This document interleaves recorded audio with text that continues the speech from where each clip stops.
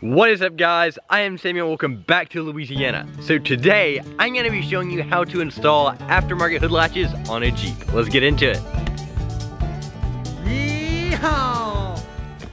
Alright, so we're going to be installing rugged ridge billet aluminum hood latches on a Jeep Wrangler Rubicon Recon. So we're about to go get into the install. I'm going to show you guys how we do it.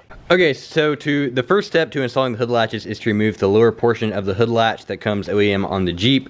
And if you notice, the bolt that holds it on is actually inside of this body panel, and the only way to get to it is under this metal piece right here. So the bolt is actually going at a down angle, and to get to that you have to have a swivel on your 13mm socket. So the swivel right here you can hook into that bolt and then loosen it up at this angle that you need to be at, and we're about to do that right now.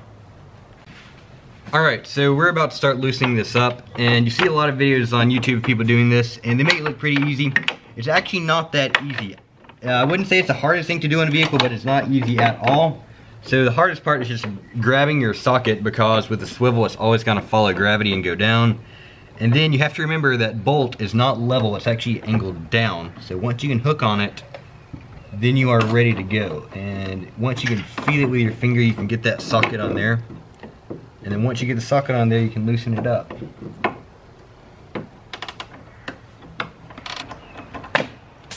Alright, there it goes, and we took it off. Okay, so once I got that nut off, you probably heard it fall down here. So here it is right here. This is the nut, and the ones we're going to use for the install actually come with the hood latches, and we're about to put them on. So here are the hood latches we are installing. They're the Rugged Ridge Aluminum XHD hood catches. These are the all powder coated black, so we're about to put them on. And if you notice, in the new ones they actually send these parts with them. In the older version of these hood latches, you had to remove this part from the OEM hood latch. I'll do that right now. So this is a part you had to remove from the OEM hood latch, but now they send them with the hood latches. So we'll just take the new ones out, put them on, and this bottom part will be ready to install like we removed the old one. So these are the new hood latches, and this is the bottom bracket, and to take the bottom bracket off so you can install it without this rest flopping around, have to undo these two 5mm Allen bolts on either side, and we're about to do that. There they are, and this comes off like that, and we're ready to install it. So on the new hood latches, we just have to poke the bolt through the body panel, and then we can hold back up on this and tighten up the outside bolt with a 5mm Allen key, so you don't have to do all the ratcheting in a very constricted spot. Alright, so right now we got the bolt on the end of the, we got the nut on the end of the bolt for the hood latch, and we're about to stick on the swivel so we can hold back up and tighten it up with a 5mm wrench. So here we go.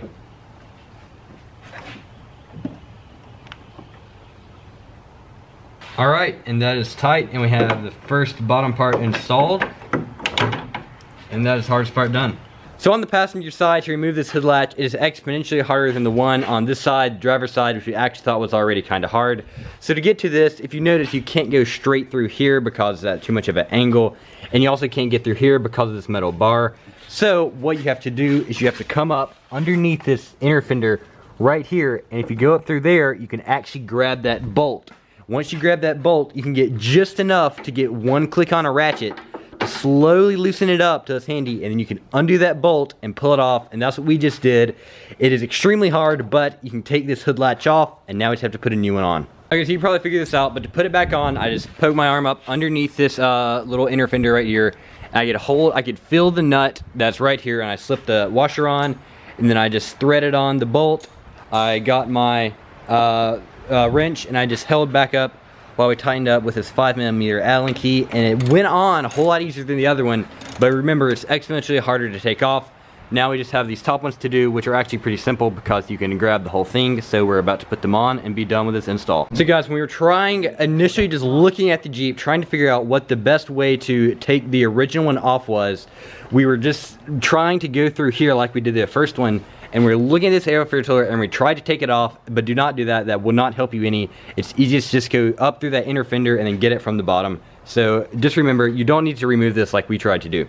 So here's the new hood latch installed, and what I have to do is just tighten up on these bolts right here. We'll be ready to install the actual hood latch, because you do this top bracket, this bottom bracket, and the hood latch mounts onto them.